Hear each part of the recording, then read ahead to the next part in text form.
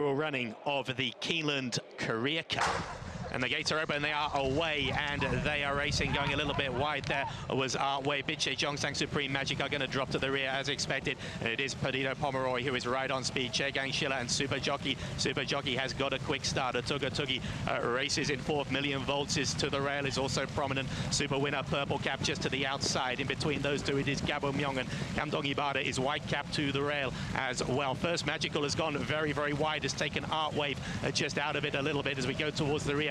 Wild Dude is in about 8th, 9th position at the moment. Supreme Magic, Biche, Zhongsang going to have to do it the very, very hard way. We're now coming up to the 3 furlong pole, and it is Perdido Pomeroy who leads. Super Jockey is to the outside. Chegang Schiller is third to the rail. Just to the outside of those is a Tuga Tugi. Kamdong Ibada goes down the rail. Super Winner and Match on Bolt now comes through with a late run. We hit the 300, and now it is Super Jockey on this side for Hong Kong. Perdido Pomeroy on the far side for Career. It is Super Jockey at the furlong pole. Now goes clear by about 2 lengths from Perdido Pomeroy. Match on Bold and Great Brandy giving chase on the outside, but it is a forlorn one.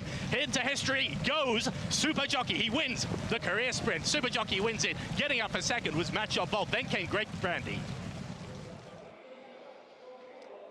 So Super Jockey on speed early, and KARIS